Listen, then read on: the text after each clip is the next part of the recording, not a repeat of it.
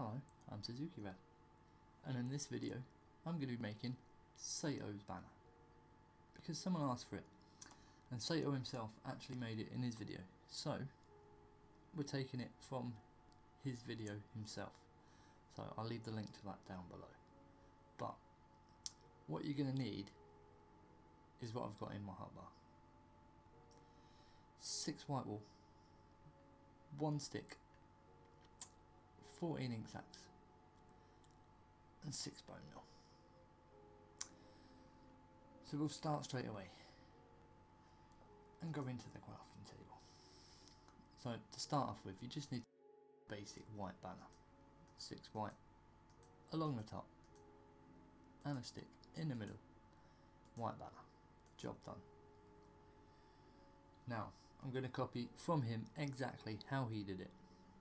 So white banner, middle bottom, 3 ink sacks, top right, middle, bottom left. Take out the banner and put it in the top middle. 6 ink sacks in the bottom 6 slots. As I say, there may be an easier way of doing this, but this is taken straight from his video. Put it in the middle at the bottom. Place 3 bone meal, 1 to the left of it, 1 to the right of it, and 1 on top of it. Take out the banner and put it in the bottom left corner. Now get 5 ink sacks and do a positive cross: top, middle, bottom, left and right. I know, it's mad, isn't it, how much you need to do this. Take out the banner and now place it in the centre and place 3 white bone meal across the top, and there you have what he calls the shield banner. So we will turn and we'll place one like that. There you go. That is Sato's shield banner, 2B2T shield banner. Oh, we've got one there actually. Have we got some white banners?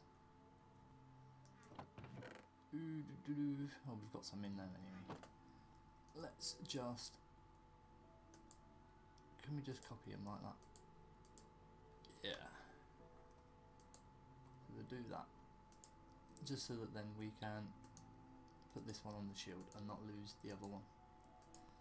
There we go. Now, obviously we went creative, but we can still display the shield beautifully like so. So if we have a look at ourselves now, we can see